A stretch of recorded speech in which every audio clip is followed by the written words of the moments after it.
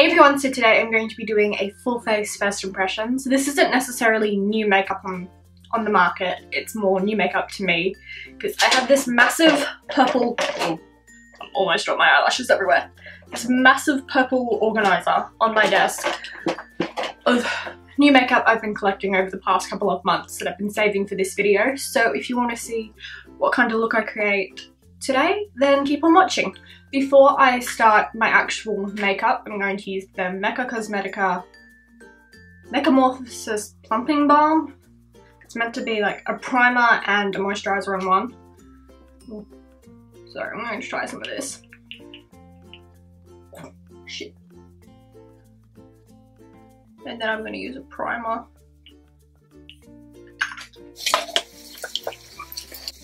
Well, this feels really nice. It's kind of tacky, so it'll make your makeup stick on. So I've got a mini version of the Makeup Forever Step 1 Skin Equalizer Smoothing Primer. So the number 2. Look how, seriously, how little is this? Oh my god.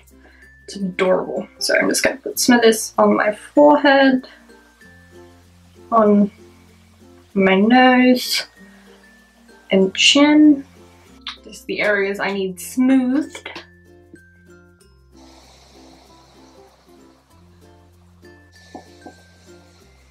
It feels very slippery, but I think that's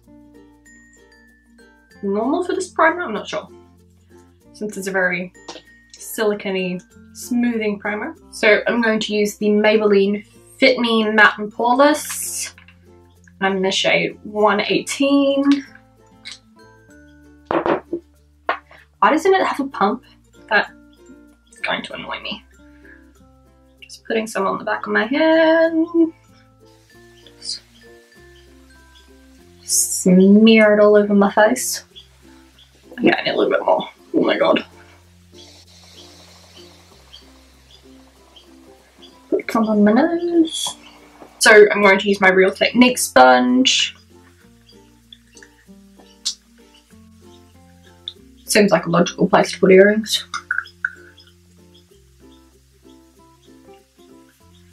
This might be a little bit too of the wrong colour, but oh well. Oh, it didn't match me normally, but I'm a little bit sunburnt, so because I was out in the sun and I didn't have sunscreen on. I'm not someone that remembers to put sunscreen on. No. I'm a very bad human when it comes to sunscreen. Just going to apply a little bit more. Oh shit. Too much, too much! Maybelline seriously needs to change their packaging because this is just dangerous. I think they haven't they? In like America they've now got like the squeezy tube version. But here in Australia we've still got the fancy glass bottles. But oh well, I really like that. So the primer I used underneath, it's not completely matte, but it looks really nice. For concealer, I've got the Rimmel Lasting Finish Concealer. I'm going to try this on all of my charming red spots that I have all over my face. So I'm going to take the Rimmel Concealer on this Morphe brush and just try and conceal these. Oh, that worked really well. I think it's just a tad too light with the foundation, but oh well.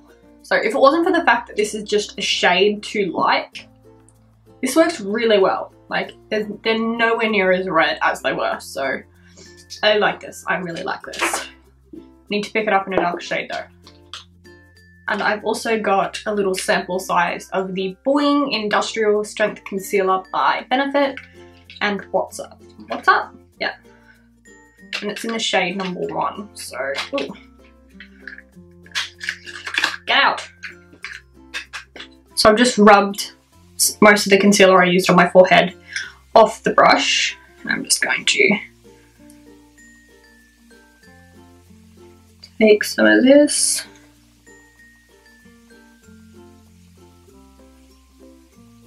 Under my eye. A little bit on the eyelid. I'm gonna blend that with the sponge.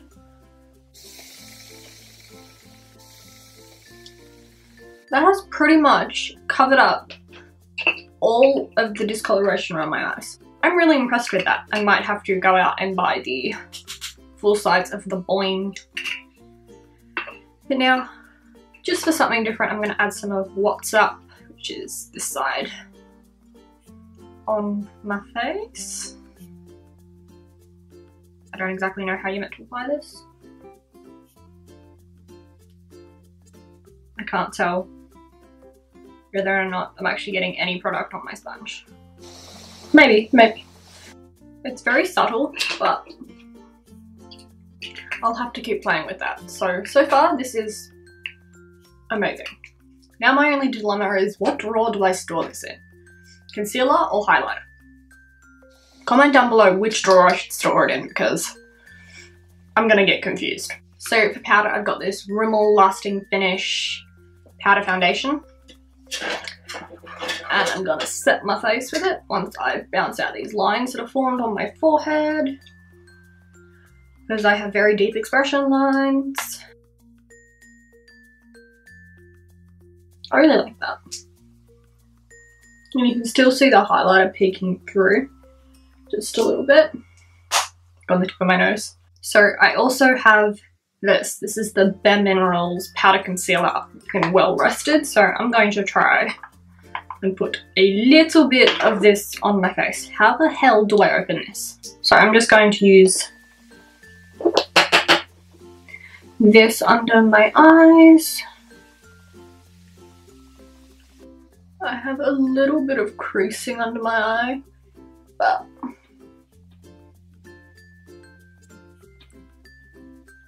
I can't tell whether that's the foundation, the concealer, this, I don't know. But, oh well. And it's very hot in this room, so my makeup is like slightly tacky because of that. So this isn't exactly a new product to me, but I'm going to try it out anyway because I haven't really used it in a while. This is the Australis Makeup Finishing Spritz. I forgot how much that puts out. So for eyebrows, I finally picked up the Anastasia Dip Brow Pomade in Taupe. I've been wanting this for so long, so I'm so excited to try it out. I finally own something from Anastasia. It's only fitting that the first product I own from Anastasia is like one of the most popular. It is only fitting. So hopefully this isn't too dark. Don't know how much you meant to use. Here goes nothing. Shh, shh, this stuff is pigmented.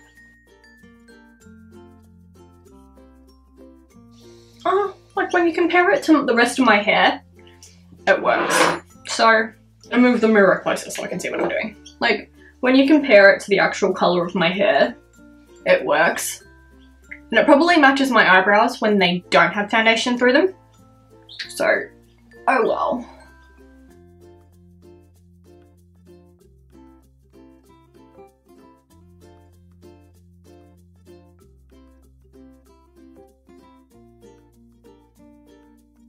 I'm just going to take some of that concealer again and just fix this little spot that I stuffed up.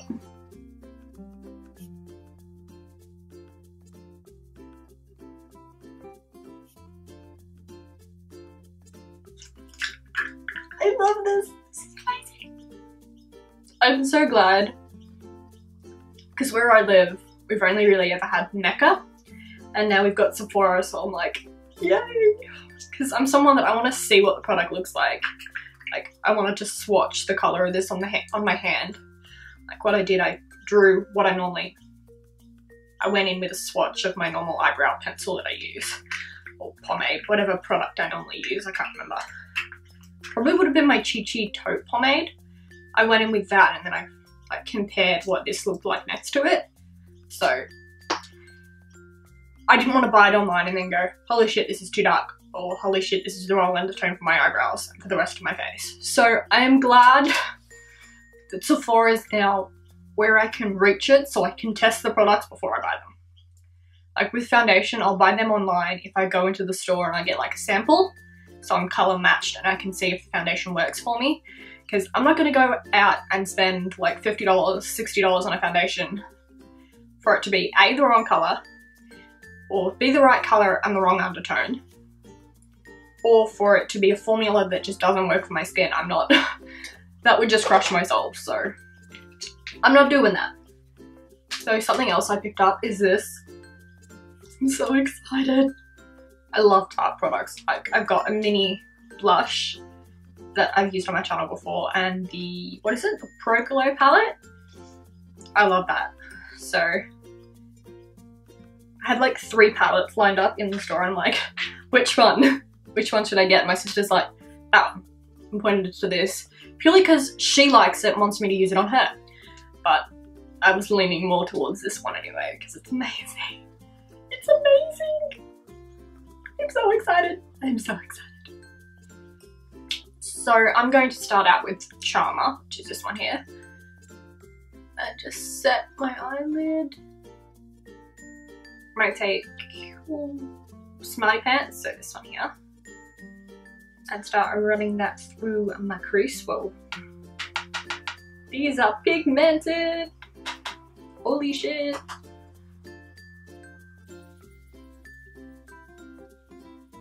Like, look at that. I barely dipped into the bloody palette. And look at the colour payoff.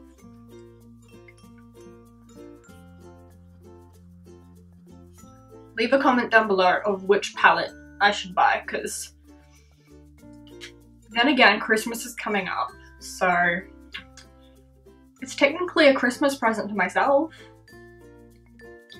That's what I keep telling myself, because I'm like, I need it all.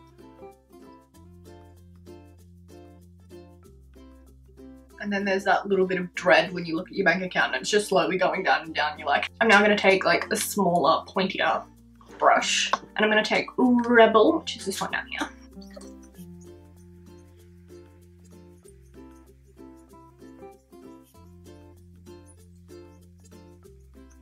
I've got this Revlon, what is it? Eye Art, Photo Ready Eye Art.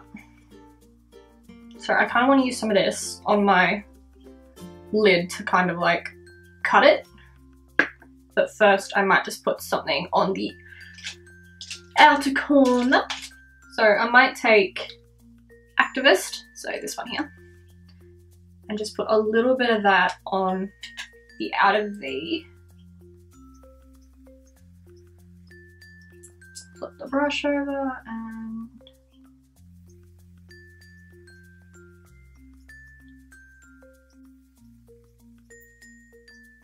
so now I'm going to go in with that Revlon Eye Art stuff. This is in the colour, does it have a colour? 100 Topaz Twinkle. So I'm going to put some of this on my eyelid. And I'm just going to take it up a little bit higher.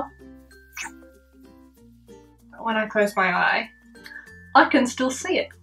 That colour is really pretty. So I'm just going to take a mixture of Rebel, which I used earlier, and Activist. Blend those two colours together.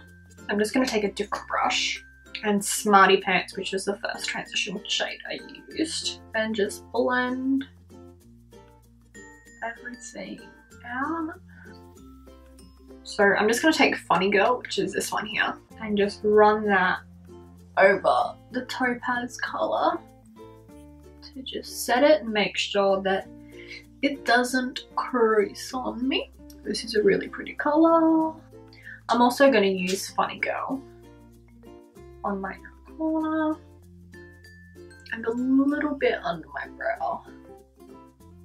If you're ever wondering what colours I'm using or what products I'm using, I write everything down in the description box, every brush, every colour, so I actually write the colour I'm using from the palette. So I'll write Tartelette in Bloom and then I'll list the colours that I used, because I hate when I'm watching a video and I'm like, what is that product? I want to buy that product, and it's nowhere in the video to be found. So I make sure that I write it down, so if you guys see any product you want to buy, you can easily locate it. I'm loving how this makeup's turning out. Oh my god. So I'm going to be taking this eyeliner, which is Essence's Long Lasting Eye Pencil in Tutu Turquoise, which is the most adorable name. There is a lorikeet on my roof. And then I'm going to be taking the Sleek Eye Divine Ultra Matte V1 palette. I'm going to be taking a mixture of the blues, which are these two. And I'm going to put it under my lower lash line because I feel like being fancy today. Just because, why not? You just have to build up that eyeliner. This is going to sound very pessimistic, but I was half expecting this tutorial to go completely wrong. Because knowing my luck, whenever I try something new that isn't in my little box of products that I, you know, stick to, because I'm a creature of habit, I was half expecting this to go completely wrong. But so far, it's turning out really well. So I'm going to take a mixture of the two, which are Chill and Bolt, so the two blues. I love sleek eyeshadows. I've got one of their other palettes, and it is so nice.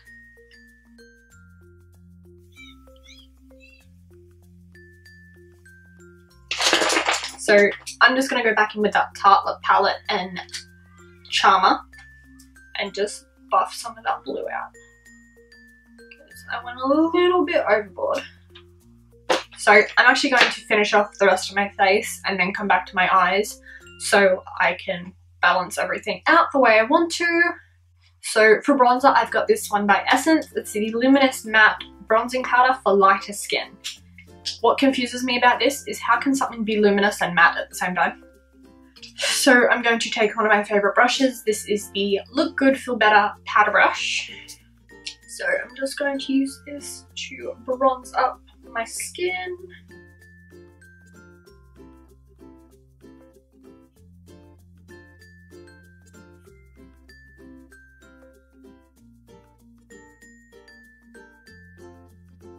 So this is the NYX HD Blush in Taupe. I'm going to try and use it to contour because apparently it's a really good contour shade. So I'm going to try it and this on this little angled brush. So I'm going to use this. This is the Tarte 12 Hour Blush in Exposed. I got this through Live Glam because I had enough points to earn a reward apparently. I was half expecting to get like the little size, which I already have, of Unstoppable, I think that's what it's called. But when I opened the package and it was the full size one, I was like, oh my god! Yay! For highlight, I've got this Australis High Life Illuminating Strobing powder in Glimmer. So it's a pink toned one. So hopefully this matches. And I'm going to use a new brush I got. This is the Morphe 601.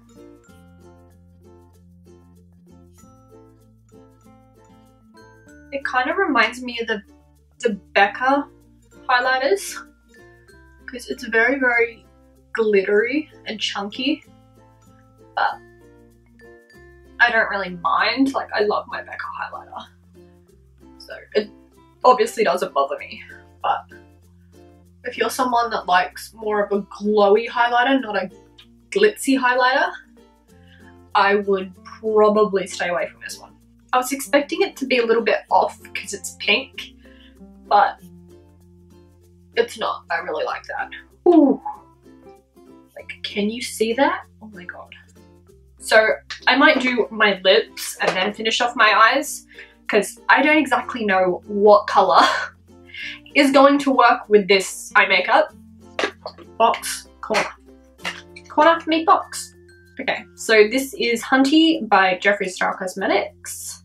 So this is Hunty by Jeffree Star.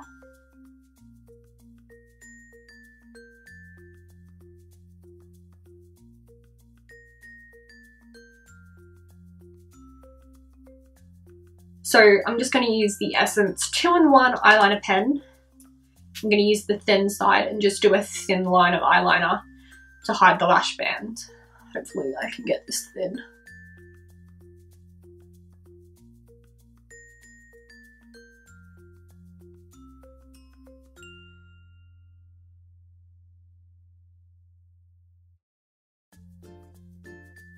My eye just made like the weirdest squeaky farting noise. I was like, what the hell was that? So the only new lashes I've got are these. These are the Ardell Baby Wispies. Baby Denny Wispies. So I'm going to use these with my Ardell Lash Glue because I love it.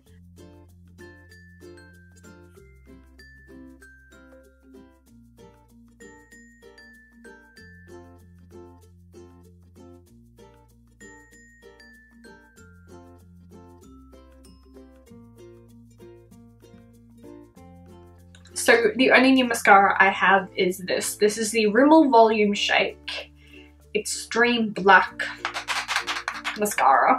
I just love that noise. So I'm going to use this today. And I'm just going to apply mascara so my natural lashes blend with the false ones.